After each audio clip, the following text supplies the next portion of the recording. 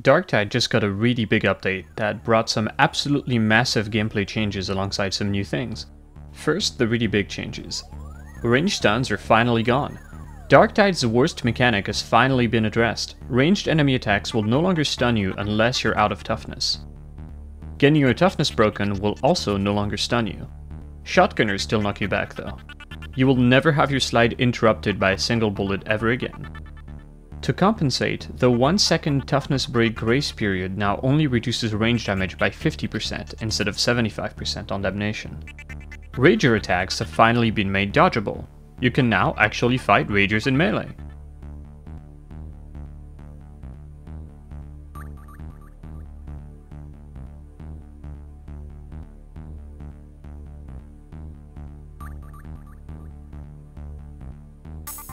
Crushers, Bulwarks, Plague Ogrins, and Chaos Spawns have had their stagger threshold increased to make them harder to chain stagger.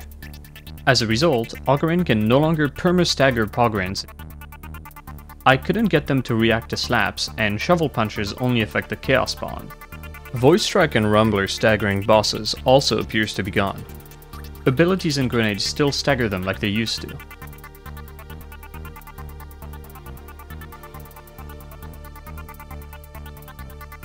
Speaking of Bulwarks, they've been massively improved. Their force field has disappeared. You will no longer hear that horrible ping sound when shooting at exposed flesh. If you see any meat, you can shoot it. They now have a higher stagger threshold. They should now suffer less slight staggers, preventing them from attacking when shot in the back. The slight stagger animation has also been made shorter. They are easier to stagger during an attack animation.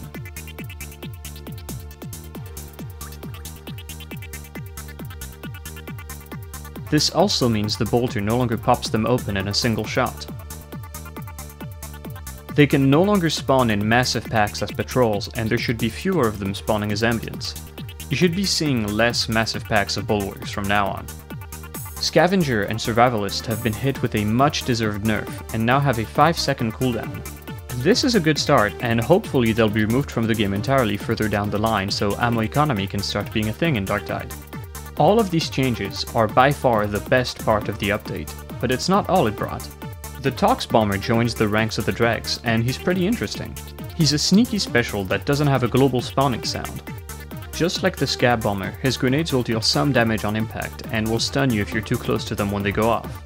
They bounce and roll around a lot more than the Scab Bomber grenades.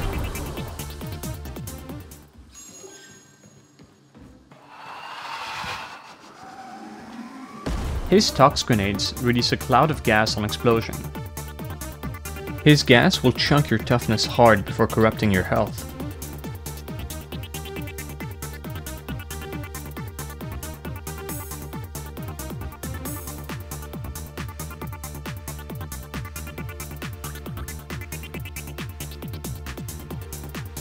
It is supposed to reduce toughness generation when standing inside it, but currently is bugged and actually increases toughness generation while inside it. Trust me, there are worse bugs than this update.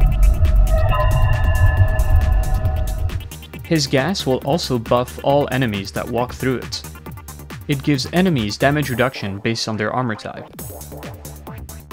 It will also give them 2.5 times hit mass and 40% more movement speed. The buff will linger for 3 seconds after enemies have left the gas.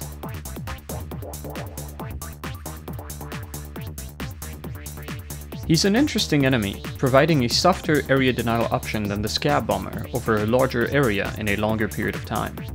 The new Pox Gas modifier adds Nurgle mushrooms to the level that periodically release Pox Gas around them.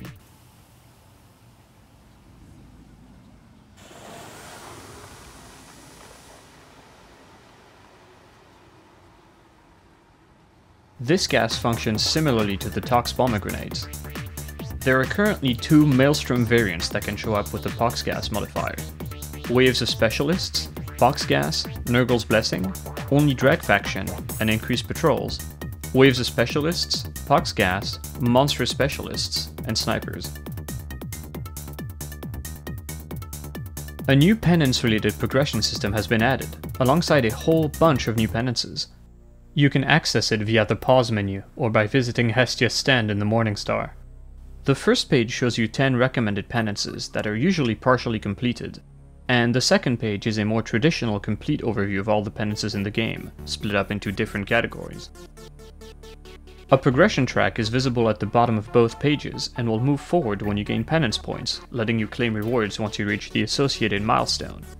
Some milestones will give you multiple rewards, which can be viewed by hovering over that penance and pressing the associated button. Completing penances grants both cosmetics and penance points like it always did. You can track up to 5 penances, and they will be visible in the tactical overlay. There are also chat messages that will pop up when someone on the strike team completes a penance. Getting this new system into the game was a good thing, even if some of the penances are a little ridiculous. This update also brought some changes to existing missions. A puzzle has been added to every single map. Solving this puzzle releases a martyr's skull. Successfully extracting after interacting with it will complete associated penances and give 100 plasteel. The plasteel will only be paid out if someone in the strike team hasn't already done it before.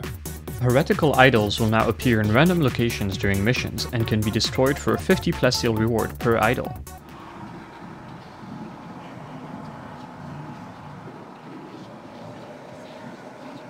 You can now change every single aspect of a character except for class at the Barber Chirurgeon. My zealot is finally Scottish. Our purpose is holy, our wrath divine! Habdraco's end event has been made prettier, but is now a boring stand and hack.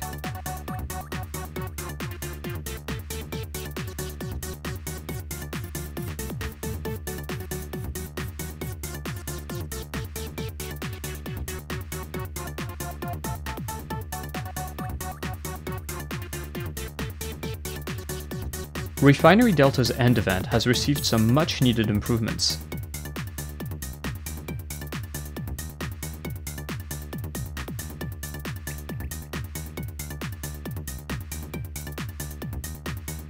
It's not exactly there yet, but it's a good start. The respawn point on the middle event of Enclavum Barras has been moved down the stairs. You no longer need to talk to Melk to start progressing your contracts or collect your reward. There's been a few balance changes outside the survivalist nerf, but this video is already long enough and they're pretty minor in comparison, so I'm not gonna list them. Disrupt Destiny and Trample might be a little silly. And that's it for the Path of Redemption update. Patch notes are linked in the description if you want to read them yourself.